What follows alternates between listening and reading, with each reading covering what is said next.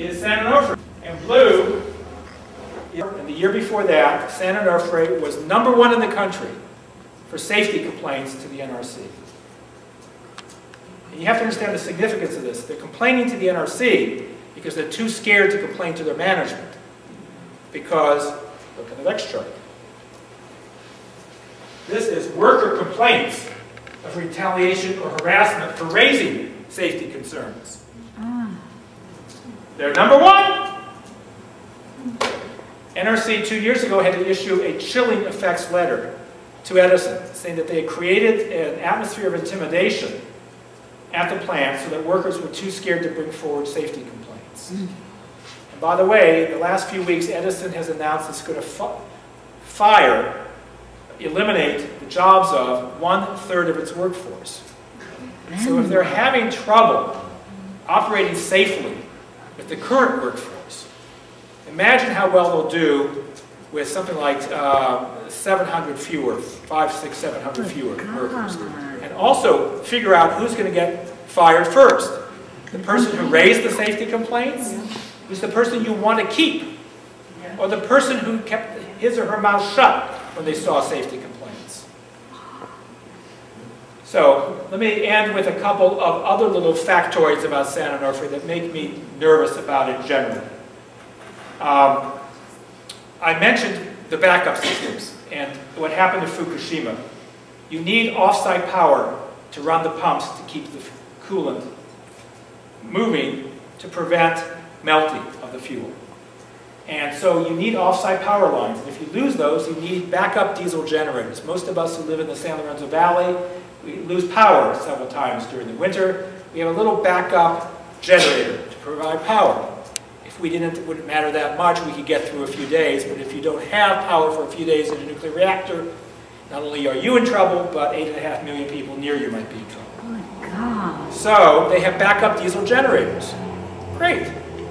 But for 4 years, the operators of San Onofre had not properly connected the batteries to the backup diesel generators. They didn't catch it for 4 years. Eventually that got caught, and then a year or two later they were trying to start up one of their backup diesels and it wouldn't start. It's okay, you have a second one. But that one was down for repairs, so they didn't have one. They had to scramble the reactor. But my most favorite story is that for 5 years, hourly fire watches. What? It's supposed to every hour go out and check to make sure there's not a part of the reactor burning. The reactor complex. Every hour you're supposed to do that. For 5 years, the hourly fire watches weren't done. The log documenting the fire watches was fabricated, not for a day or a week or a month, but for 5 years, without the operators, the management, the superiors supposedly catching it.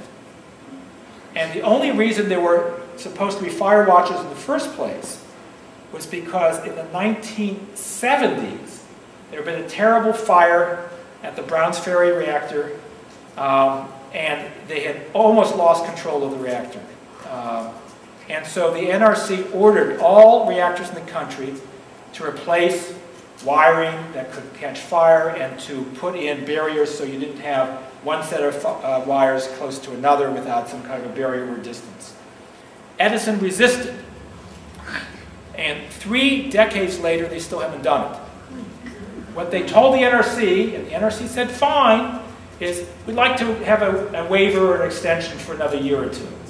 But don't worry, we'll put in place compensatory measures, a lovely phrase, which simply means we'll put in place fire watches, which for 5 years they didn't do.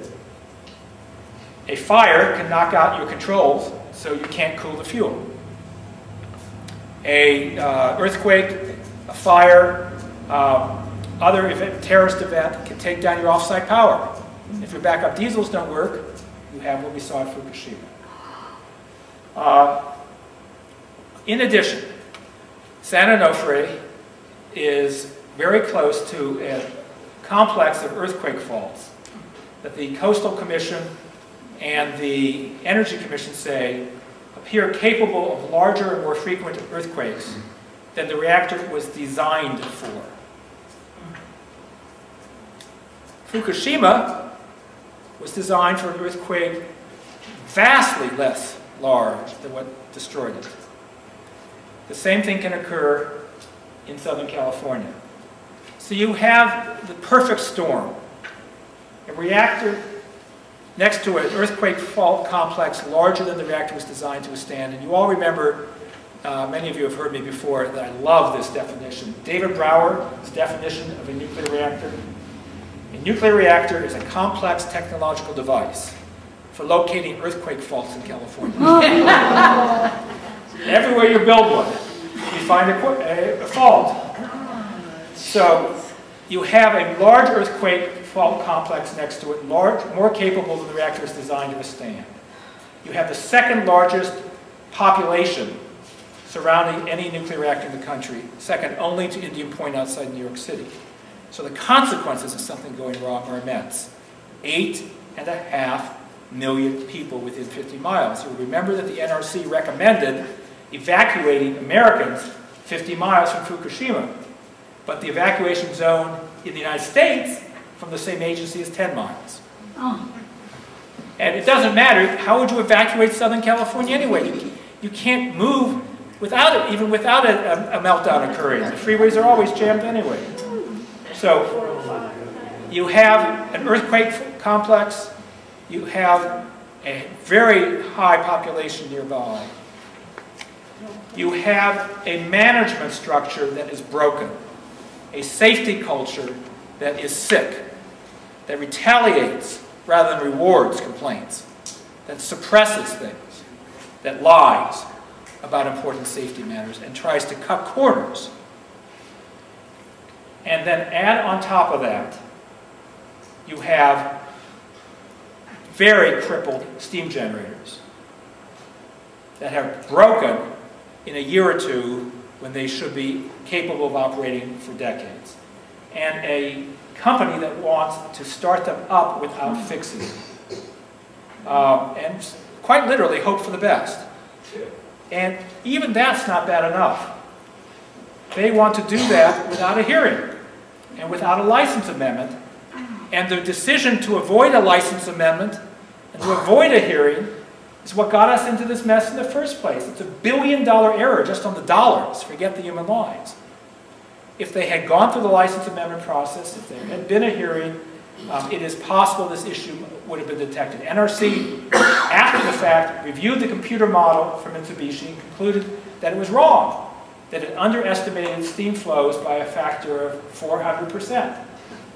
Well, if NRC staff can review the computer model after the steam generators were put in, they could have reviewed it before they cut holes in the containment structures, before they put these in, and before they ran them, and one of the tubes burst. So they seem not to learn from history. Friends of the Earth, Natural Resource Defense Council, have petitioned for a hearing, an evidentiary hearing. What would you do if you were NRC staff and Edison to show that you really were serious about looking at whether this was safe? You would say, fine. What did NRC staff and Edison do? They each individually submitted pleadings that looked as though they had been written by the same entity, or that the NRC staff was behaving as though they were co-counsel with the utility they were to regulate, and which they argued that there should be no hearing. You know why? Because NRDC and Friends of the Earth had not filed their request for a hearing electronically. Now, you have to understand that the lawyers for Friends of the Earth had contacted NRC staff and asked for the access code to the electronic system so they could file electronically. NRC staff refused to give them the code, and then argues that they should not be permitted the hearing because they hadn't used the code that NRC staff wouldn't give them. I mean, Kafka, there are job openings at NRC, but I think they've been already filled with some of Kafka's siblings. So you laugh at it, but it's very serious, because if they get the permission to restart, and there's nothing right now to stop it, Region 4 of NRC will take a few weeks to a few months to pretend to review this. They'll send 2 or 3 sets of questions, and then they will grant the request. They may attach one or two trivial conditions to make it look like they've done something. But that plant will restart. And it may be okay. I mean, it ran for 22 months and was getting some damage. Running for an additional 5 is an increment above that. And then another increment, and another increment. You know the old story. You walk halfway to the wall, and halfway to the wall, and halfway, you never get there. They only look at the tiny increments of additional use. Not looking at, hey, can we run this thing long term, with tubes that are wearing down so quickly, and there's already damaged goods. So the question is, what can be done to change that so there is a process that is honest? And the only answer I can give you in closing is that an informed citizenry can make a difference. We've seen this many, many times before. Senator Boxer chairs the Oversight Committee for the NRC. Senator Feinstein chairs the Appropriations Subcommittee for NRC. And Jerry Brown has the power to say to the Public Utilities Commission and the Energy Commission, no. None of those things are happening quite yet. And that is because, in part, of the power of utilities, and part because there is not sufficient voice from the public to make the political figures listen. You all remember that, politicians, even those who have substantial ethical cores, in some sense are also trying to figure out which way the wind blows. And that tells us that we must be a force that is showing where that wind is. Yes. In the absence of it, Senator Onofre will start up. It'll run for 5 months, and maybe something will happen and maybe won't. They'll shut down for a little bit, look at it, and there'll be very minimal, not minimal, but marginal difference to run for 5 months compared to the previous 20, so there's not going to be much to see anyway. They'll start out for a longer period, and maybe they can limp along for a couple of years that way. Or maybe a bunch of tubes start to burst, and those tubes bursting propagate, and those propagate, and we have a major problem. Or there's an earthquake that occurs at a time when you have weakened steam generator tubes. Remember, they're already very thin. Now they've been thinned further. And that was from 1997 to 2012. And he gave you the statistics on the 25 plants. So I thought, well, this is going to be pretty easy. You know, I'm used to doing research, and I'll just go and look these things up. And it really probably will, I don't know, maybe it'll take like a weekend, something like that. Well, like, I can't tell you how long it took, because it's so hard to get the information from the NRC on their website. If y'all would like to go look at it, it's nrc.gov. And has anybody here ever gone to their website and looked for documents? That's really hard, isn't it? Yes, because you look at them and they talk about how transparent everything is and so forth, and then you get to actually try to find them, and it's just a very difficult process. But if you ever want to, I don't know, if you ever can't get to sleep one night or something like that, you might just try to do it. And really, literally, I used to almost, sometimes I would just get in kind of this daze, and I would start to fall asleep, and I would think how boring it was to do this research.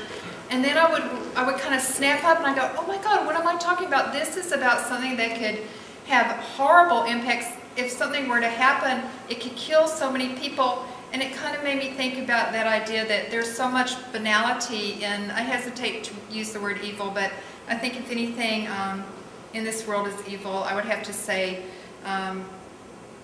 this kind of manipulation about nuclear energy and the misuse of it.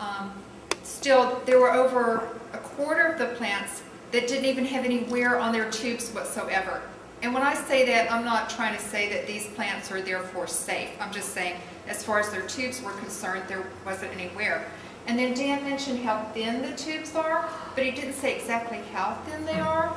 And when I found out, I was really shocked, because they are like some 4/100ths of an inch thick. Yeah, and then when you think the usual plugging level is like 40% through wall before you absolutely have to plug a tube. But that is one thing I was pleased to notice, is that a lot of the nuclear power plant operators actually do plug the tubes earlier. And that's one thing I want y'all to be careful about, because Southern California Edison is saying that, oh well, we didn't really have to plug all the tubes that we